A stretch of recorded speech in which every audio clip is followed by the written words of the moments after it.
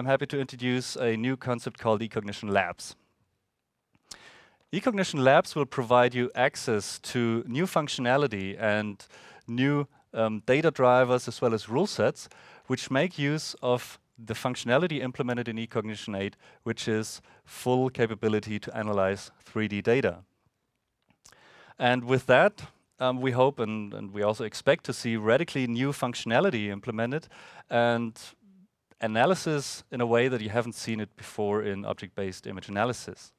I created a short clip which will show you how actually that can be implemented in a real example.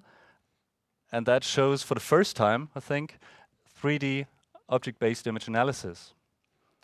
So on the top right side, you will see a raster data stack in 3Ds from the top view. The two bottom windows show the front and the side view of the data set. And in the top right side, you will see a 3D rendering of the results taken from that data set. So now you can really analyze and segment real volumes out of 3D data.